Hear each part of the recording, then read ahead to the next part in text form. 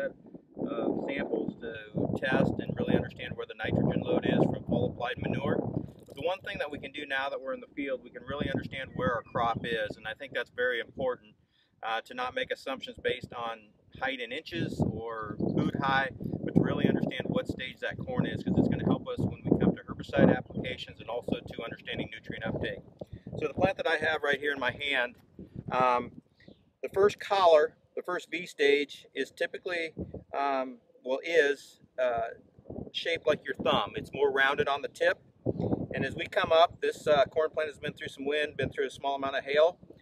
So this would be 1, which would be the thumb, shaped more like the thumb. This would be 2, this would be 3, and this would be 4. So this is a V4 corn plant.